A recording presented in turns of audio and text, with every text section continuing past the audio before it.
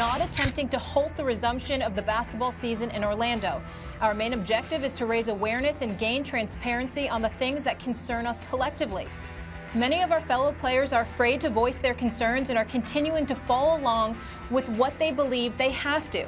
As radical as Kyrie may sound, he is 100% correct. We are no longer slaves.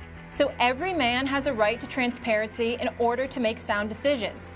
If any one of us chooses to sit, it has nothing to do with another player's right to play.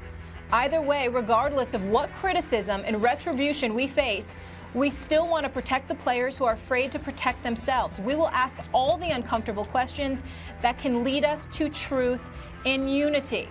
Meanwhile, Kevin Durant responded on Instagram to a post of Kendrick Perkins' criticism of Kyrie Irving with the words, "sellout," then retweeted a video of Perkins airballing a jumper.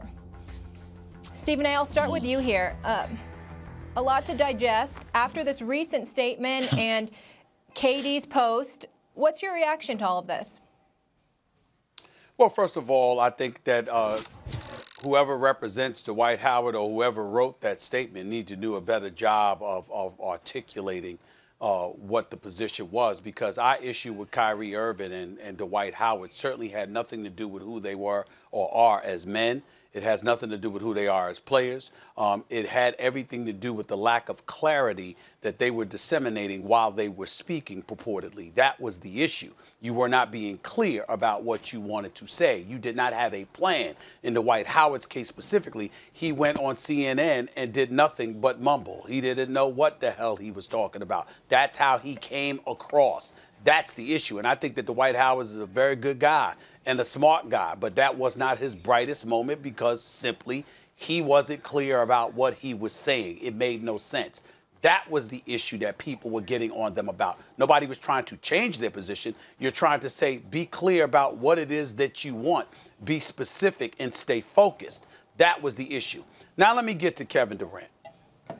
You know, Jay Williams brought, obviously KD brought me on the boardroom. We had talked on prior occasions to that. I have profound and tremendous respect for Kevin Durant. Y'all know how I feel about him. I think that he's probably the best in the world when healthy, and I can't wait for him to get back on the basketball court because we all miss him. He's smart. He's bright. He's incredibly accomplished. All of those superlatives belong to be associated with him. So I would answer the question by throwing a rhetorical question in your direction, Jay, Max, and others before I continue on. And that is this. During this time of strife in our nation's history, with everybody clearly needing to come together, it's one thing if you disagree with an idea or you disagree with what somebody is saying and you articulate that position. But at a time when folks all over the place are calling for black people to unite more than ever before, and if you're going to disagree, just disagree with ideas, but come together. Kevin Durant, a brilliant young man and obviously a brilliant basketball player. The only word we've heard from you on this issue is calling Kendrick Perkins a sellout. Who really looks bad? I got news for you. It's not Kendrick Perkins. It's Kevin Durant. Because you have much more in your arsenal to explain your position rather than simply denigrating a former teammate of yours. I understand where it's coming from because, as I've told Kendrick Perkins in the past, you were in that locker room. You wore the same uniform. So the things that you say are going to be inhaled differently than it emanating from a person that's in the media as a profession throughout his career, as opposed to a former player that is in the media. But if you really dissect and deduce what Kendrick Perkins is saying, I got to side with Kendrick Perkins here in terms of what he was saying about Kyrie. He said, quote, Kyrie wanted to play. It wasn't until Kyrie Irving couldn't get what he wanted that he came up with other things. Whether that's true or not, that's according to Kendrick Perkins because of the number of players he had spoken to who are obviously on those calls. So if Kyrie Irving's position has changed and it deviates from the leadership and you as a vice president is involved, but you're doing things that even the president of the Players Association is not aware of, then it seems counterproductive to what you're supposedly trying to accomplish.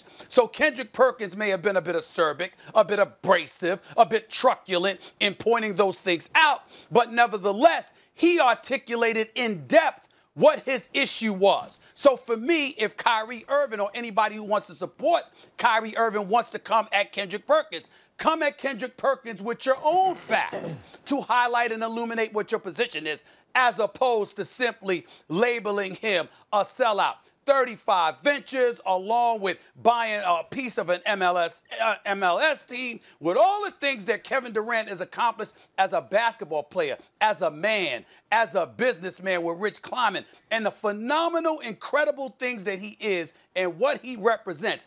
Forgive me if I'm a bit disappointed that all you've got, I mean, think about this, Jay, all Kevin Durant has said in this entire ordeal publicly is the word sellout attached to Kendrick Perkins. No. How productive Stephen, is that? That's all I'm I'm saying. To correct you, brother. They did come out. He's had a couple articles where he's came out and he's talked about, I'm not taking one side or the other right now, just giving you facts. He's came out with a couple articles talking about social injustice and things of that sort. So it's not the only thing he said, but I hear what you're saying.